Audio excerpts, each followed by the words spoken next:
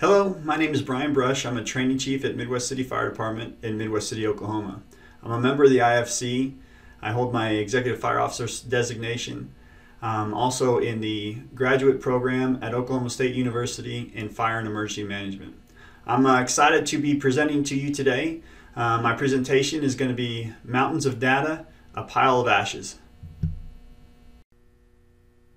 This presentation is designed to demonstrate the unintentional yet tragic blind spot that exists in our over 40 years of fire service reporting, and also to show that we have the opportunity to recover from this by reestablishing our mission and adjusting our metrics to measure that mission. Nearly 50 years ago, the nation hit a tipping point of anger, with more than 11,000 Americans dying in fires every year. When the Congressional and Professional Committee was established to address it, one of the greatest challenges was no true point of reference. Even after the publication of America Burning, with all the recommendations that were pushed forward and the monies committed, it still took 5 years before they were able to publish an accurate fire loss report for the year. America Burning is considered one of the seminal documents for the American Fire Service and truly established us as a modern service. Almost 50 years later, in one of the most advanced nations in the world, we are dealing with nearly the same verbatim problem statement with regard to fire service data.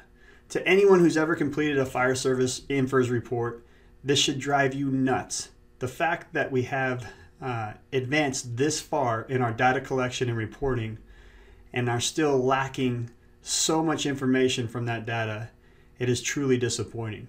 So my critical thinking question to all of you is that given almost 50 years, is the American fire problem truly fire, or is it data collection? When I think about the progress we've made over the last 46 years, the National Fire Academy, INFRS, SCBAs, radios, all these points of progress, it seems like we should be better at improving outcomes in regards to firefighting. When we look at some of the metrics we've collected, in 40 years we have reduced the number of home fires from 1.2 million a year to just 390,000. We've taken that number of civilian fire fatalities down from over 12,000 to about 3,600 in 2018. We are showing progress, but what is the true depth of that progress? When we look at the firefighter side, from the perspective of a firefighter-centric evaluation of our data, we've made tremendous strides. In 1970s, the average death rate for a firefighter was about 2.5 per 100,000 structure fires. Over the last 3 years, that number has fallen to less than 1 per 100,000 fires. In 2017, there was only one firefighter who suffered a traumatic death inside a structure fire. That was Scott Deem of the San Antonio Fire Department. So, what are we missing? America Burning was essentially the New Deal for the fire service, creating everything from the National Fire Academy to INFRS. We've had such deep investments in training, technology, standards, and professionalization. And yet the current position of the U.S. Fire Administration is that we're still unable to measure or quantify our nation's fire problem. So let's take a little bit deeper look at the data. 40 years of our data shows that we aren't making the progress we think we are. I was once told that the through line is the true line. The black line spanning 40 years is the connection from 1980 to 2020 in the civilian death rate per 1,000 home fires. The only thing we can truly demonstrate is that in 40 years, we've reduced the frequency of fires, yet we've made no measurable difference in the severity of fires with regard to civilian life. If my interpretation of the graph isn't enough, you can look about every NFPA report that has been published in recent years. Both the total number of home fires and the total number of home fire deaths has been cut in half. Unfortunately, the outcome for the civilians at home in regard to fire is unchanged. In fact, pretty quickly here, we'll show you that it's getting worse. So, in short, we are essentially just riding the wave of reduction in the frequency of events. How are we getting away with this? What other industry, profession, team, or organization would tolerate 40 years with no demonstration of success? I was born in 1980. I've made it my operational side of the fire service my life's work. And yet my wife and kids are at no greater odds of surviving a home fire today than I did when I was an infant 40 years ago. If I had gotten into fire prevention instead of a fire engine, if I'd have worked on code enforcement and prevention practices, I could sleep with a clear conscience. Fire prevention is working. They are demonstrating consistent results year over year in reducing the number of fires. Unfortunately, those of us who have dedicated our careers to operations, doing our work in our streets, responding to these incidents, intervening at the operational level, we essentially have a net zero gain. I believe in that all that was born out of America burning has great value. The attention it brought to the threat of fire, the reduction in injuries, the reduction in the number of civilian fatalities, the mechanisms, the support systems, the modernization, the professionalism it's brought to our service is priceless. The unfortunate truth is that given all of those things, we still face an unclear fire problem with unclear vision and unclear mission. And therefore, our existence, our very existence, may be unclear. When it comes to true success, everything starts with a vision, and everything starts with mission. In the 1970s, America was burning. There was great tragedy in this country with nearly 12,000 civilian fire fatalities every single year. Anything we could do to reduce the number of fires and the number of fire-related deaths was going to be a win. And that became the mission, in print and in data collection. The reduction of death. The pre-established mission was the reduction of death. So to evaluate our data set for accomplishments against that mission, the mission from the original America burning was reduction in death. When reporting is analyzed, you can see that this was the mark, but unfortunately it has run its course. As we can see here, even in 2019, we are reducing fire deaths. Reducing fire deaths continues to be the mission. It continues to be what we're looking at. Unfortunately, in our data set, NFPA is stating that the reduction in deaths is purely connected to the reduction of fires, that we have not actually reduced the harm once a fire is reported. We can only prevent so many incidents. If you need to see how damaging this is for the operational side of the fire service, here it is in black and white. NFPA states that there are 5 major strategies for reducing the death toll. They are all preventative measures. Public safety education, smoke alarms, residential sprinklers, safer at home products, and targeting at-risk populations. Operations has such a poor track record as an intervention in the American fire problem that there's no mention of improved training, improved staffing, improved funding, greater operations. All of the death reduction measures and strategies are targeted at prevention. We are failing to execute on the operational side, and our data set is actually dismissing us. And it's beyond these reports. Even in reducing fire deaths, we are now starting to fail. Our time has run out. Over the last decade, it's shown that civilian fire fatalities are actually up 20.5%, while fires continue to go down. 2.5% reduction in fires and an increase of 20.5% civilian fire fatalities. This is of great concern. For years and years and years, we had essentially a participation ribbon in reducing fire deaths because of the reduction of fires. But now fires are reduced and yet civilian fire fatalities are up. What are we missing? Why can't the experts tell us what's going on with all that they have access to? Remember, I asked, do we have a fire problem or a data problem? It's very clear when the data set is evaluated by the professionals and analyzed that we do have a data problem. How much is that data problem affecting our fire problem? I think in this single slide we have 3 major reports, each one of them explaining the data set limitations, yet none of them are able to quantify it. Each one reporting a significant fire problem remains, yet none of them are able to pinpoint why we have not been able to move the needle.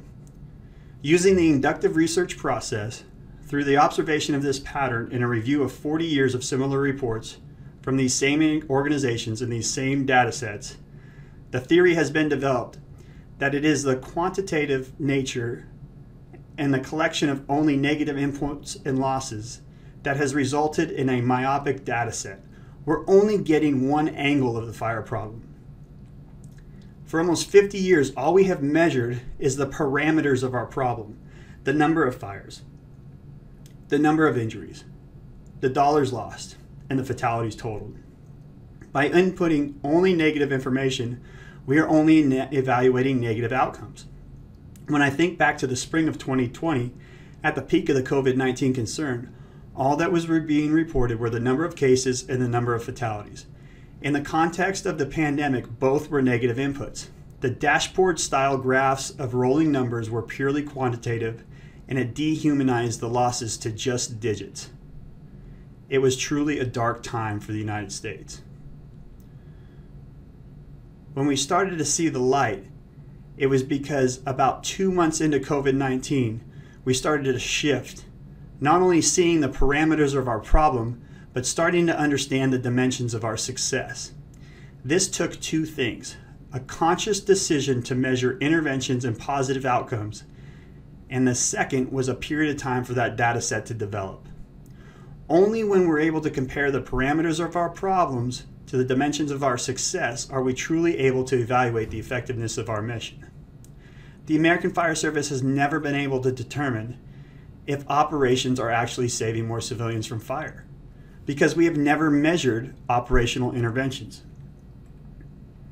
The absence of operational direction provided by the established reporting mechanisms and data sets has never been called into question because there never has been a comparison.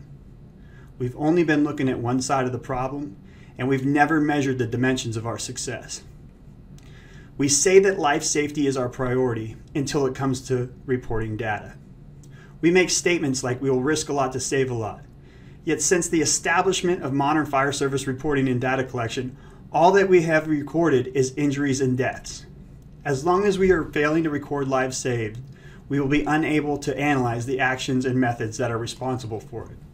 When all that is recorded is losses, all that can be determined is how bad we are losing. Medical practice centers on saving lives. Researchers and practitioners work closely together on the execution of that mission. Most medical practices are guided by the evaluation of outcome-based data, and the desired outcome is condition improvement. Our scholars are failing in data collection, and our warriors are failing in protecting their charges, and it has gone on for too long. For 50 years, we've been dealing with the same fire service problem. I would argue that at this point, gross negligence is a significant threat to our existence as a service, and I think we not look too far to find examples. So when I challenge you today, I think that all the advancements that we have made, technologically, infrastructure, support, all that has been processed in the fire service in the last 46 years, our fire problem is no longer material. Today, our fire problem is existential. Even if we retain the notion that we exist to reduce death, the last decade of data is showing that we are losing every day. We must refocus. The fast approaching 50-year anniversary of America burning, coinciding with a trend in increased civilian fire fatalities, serves as both a chilling climate and a call to action. We must reframe our mission. I did not get into the fire service to passively reduce death. I have committed my entire professional career to operations, and I believe in being an active participant. Unfortunately, on paper, it is clear that all that dedication to our professional work has done nothing to protect the most valuable things in my personal life. My wife and my children are at greater risk of not making it through a house fire than I was when I was their age. We must change the direction of the fire service for the next 40 years. Once again, saving lives is demonstrated by taking those in harm's way and removing them from harm, with the lowest impact for the greatest possible outcome. Reduction of death is just a mission in lowering numbers.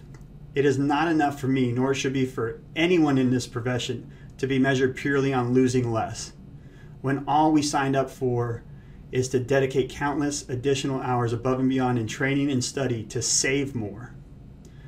Our mission should be saving lives. Our metric should be saving lives.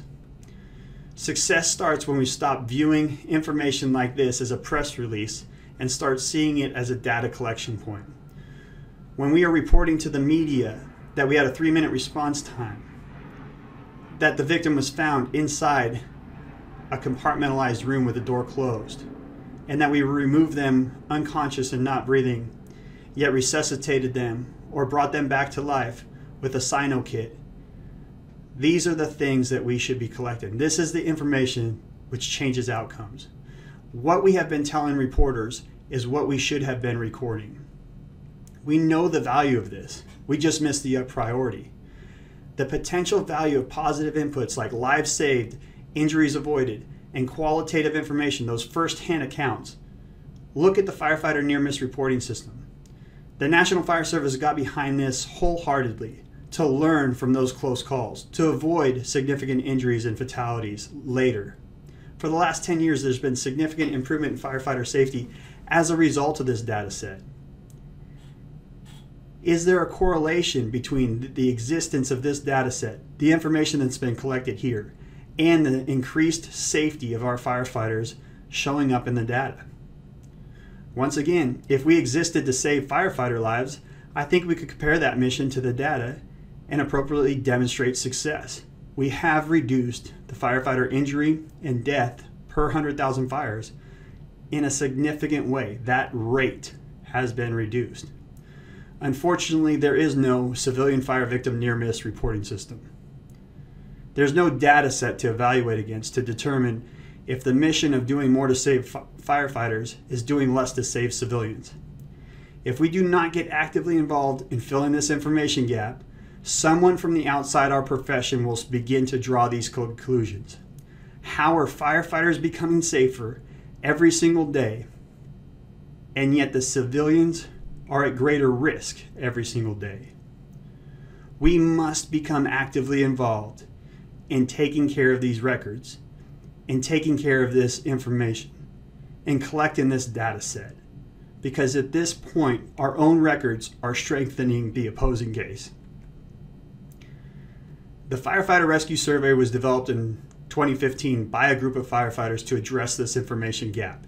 It was organically created as a data collection method to survey and create a collective, qualitative data set with richer pool of information from first-hand accounts as to how firefighters were saving civilian lives and how many civilian lives were being saved. While the current sample size is relatively small, the proof of concept is present. When we look at metrics and mission, we can see it in this data set. As I mentioned before, we need to compare the accomplishments and opportunities against the mission. When we look at the current reporting on rescues and we look at our data sets, we can show that difference. INFRS has no reportable data sets on rescues or patient outcomes. The U.S. Fire Administration says in this area, the lack of data, especially for residential fatal fires, masks the true picture of our fire problem. But now we look at the Firefighter Rescue Survey. With just over 1,000 reported rescues, you can truly distill operational information in regards to outcomes and metrics. For victims located within 8 minutes of arrival, survivability is over 60%, as compared to 15% when patients are located after 8 minutes. Hard data on the importance of time and intervention is critical to change things for us, our outcomes. When we look at the Close Before You Doze campaign, that information took 10 years to truly develop, millions of dollars of study in labs for us to tell citizens across the nation that they are safer behind closed doors. With just 500 civilian rescues submitted to the Firefighter Rescue Survey, it was clear 24% of victims were located behind a closed door. When that population was compared to people found in open compartments, the closed door group had an 84% survival rate. The fire service has had the potential to tell the world how many people we're saving from fires and what is saving them from fires. And we've ignored it. It's no longer something we should ignore. We must value qualitative data in the fire service, the richness of firsthand accounts from our survivors and our rescuers. The limitations of our traditional quantitative and negative input only data set can't show us how many lives we are saving or how we are saving them. Yet in just 4 years of the Firefighter Rescue Survey data set, it demonstrates that rescues, survival rates, removal methods, times, locations, and resource commitment. We can begin to take this information and shape our operations. Ladder rescues have the highest survival rate at 76%. I think that would help in driving our success in operations on the fire ground, getting victims immediately to fresh air through the safest path. Training, operations, even apparatus spec can be driven from these numbers. The current limitation of the Firefighter Rescue Survey is that it is a passive data collection system. Due to the construct of the survey being operated at a grassroots level, there is currently no funding for advertising or reach. There is no official organization or institutional support, and submissions are voluntary action, dependent on the rescuers or the department having awareness of the initiative. Starting on January 1st of 2021 through a practicum project for a period of 1 quarter, the work will be done to conduct an active survey collection through direct contact with fire departments that are reported to or documented to have a civilian fire rescue. The data from this period will be coded and analyzed to compare it to past data, determine the degree of change between passive and direct contact collection methods. At the end of that year, an annual report will be created and published so that the data set can support evidence-based operational decisions. In contacting departments to request the rescue survey, educational information as to the potential impact the data set can have on our operations will be provided to them, as well as a template for a rescue reporting standard operating procedure so that this process will maintain organizational sustainability. We have to make sure rescue reporting becomes a part of our institution, something that is continued going forward. For too long, people have placed their faith in our abilities to come save them. And for too long, we've gone without demonstrating that we are. It is time for us to work and ensure that their faith is appropriately placed in our abilities, that we are backing it up with true data, and that we are making great efforts for that data to drive us in the direction of improving in the area of making those rescues. It is time that the fire service moves to a human-centric and data-driven operation that surrounds us. Let us work to restore their faith by backing it up with real support. I thank you for the time to make this presentation. You may contact me through the Midwest City Fire Department or Oklahoma State University at brush@okstate.edu.